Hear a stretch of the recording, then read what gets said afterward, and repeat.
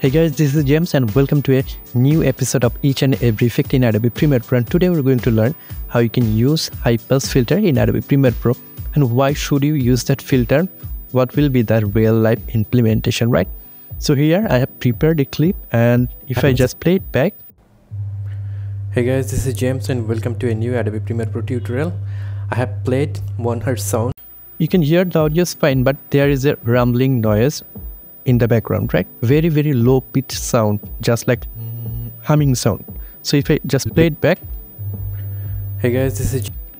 Let's eliminate this using a effect called Highpass Filter. If I go to effects panel and there, if I go to audio effects, then filter and EQ, here you will see Highpass Filter, this one. So if I just click and drag this filter, I can apply this filter.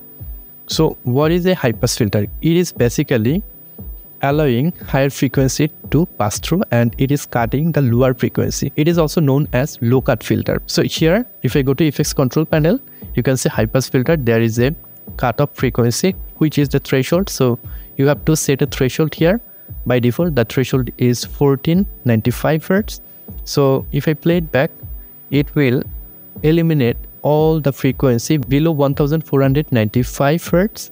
And it will allow all the frequency above this frequency, right? If I play it back. Hey guys, this is James and welcome to a new Adobe Premiere. You can hear the humming sound is gone, but also my voice over is sounding very thin.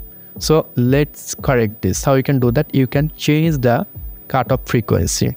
So our voice frequency is mainly consist of frequency from 100 Hz to 6000, 8000 Hz, right? So let's decrease it a little bit. I can set it to 200 Hz. Now if I play it back.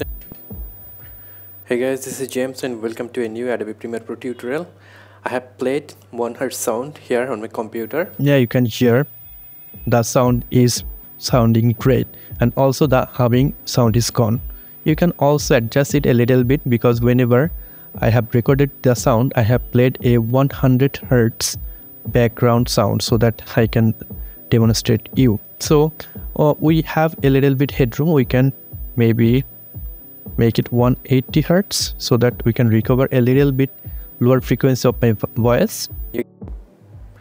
Hey guys, this is James and welcome to a new Adobe Premiere Pro tutorial. It is perfect to me because whenever you are uploading a video or publishing a video with this humming sound, it will sound awful. So make sure when you are uploading a video or audio on online, the audio is correct.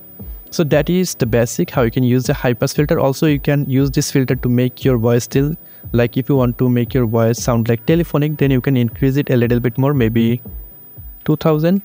So if I play it back. Yeah, perfect. It is sounding like the voice is coming from an old telephone, right?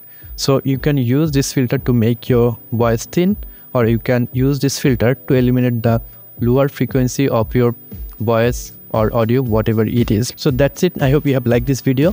If you have liked this video and learned something new from this one, then you can give me a thumbs up. If you're new to this channel or want to learn Adobe Premiere Pro video editing, then you can subscribe to this channel to get more awesome videos just like this one. I'll catch you guys on the next one. Until then, goodbye.